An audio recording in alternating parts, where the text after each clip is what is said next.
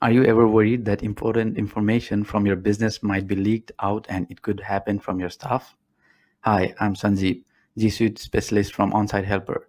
This video will show you how to use data loss prevention in G Suite to prevent or alert you if things aren't right. The great thing is it's easy to set up. So today's video is about prevent sharing of sensitive content using data loss prevention in G Suite. So let's take a scenario where we have a fictitious employee called Scott who we suspect may be doing the wrong thing. Our business often collects like credit card details from clients, and we want to ensure we compliant with the PCI DSS, which stands for Payment Card Industry Data Security Standard. So if Scott is sharing the file from the Google Drive, which contains the credit card details of clients to his own personal email address, then we can alert our manager and block the sharing. So this way we have proof of who is doing the wrong thing and we can take action against him or her. So let me show you how to do it. So to do that, you have to log into your Google admin console, and then in there you need to click on rules.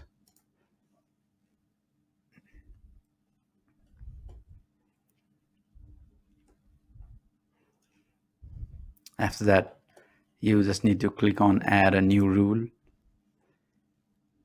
and then here we'll just create a blank template. We can name this template let's say test credit card policy. We're taking an example of credit cards, so I'm going to name it as test credit card policy. So this will trigger if someone is sharing file from Google Drive, and then we'll add a condition. So users, so we'll apply this sorry, so we'll apply this to whole organizational unit. So whoever shares the file then will get the notification. The manager will get the notification. So what type of content? So it should match sensitive contents like credit card details. So in here we select global credit card. We can also select global bank account numbers, and as per Australia we have Medicare account number or tax file number. If someone shares the file with these numbers, then the manager will get the notification. So in this case we just put credit card number and then click done, and then in action. So what do we want to do after, like if someone shares those sensitive information? We can notify to super administrator, that can be the manager or CEO,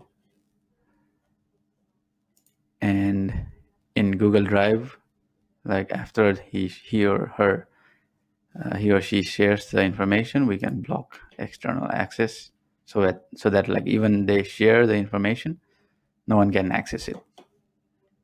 Click on done and create and activate. All right, so there you go, as simple as that.